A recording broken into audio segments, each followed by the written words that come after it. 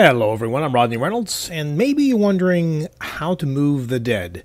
So you have these cemeteries, and maybe now you've unlocked the crematorium. So you want to basically start incinerating people, and that's a great idea unless you want to go with some kind of cemetery theme. I have two here. One is completely full, no more room. What I'm going to do is I'm going to empty both of these into a crematorium. So let's go ahead and do that. So let's plop down a crematorium right next to it, and then click on the cemetery and click on empty building to another facility. So let's go ahead and just wait for these to empty. Look at those hearses go. Very important also to have, of course, the crematorium right next to the cemetery because they can just go back and forth. So now that both of these have emptied, I have a choice to make whether to relocate the cemetery or cemeteries or go ahead and delete them. In my case, I'm going to delete both of them. So just bulldoze them.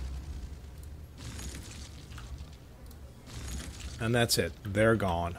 Look how much space this has saved. Well, I hope you've found this video helpful. If you have, go ahead and like it, subscribe, and remember to hit that notification bell so you get notified when I release a new video. I will see you in the next one.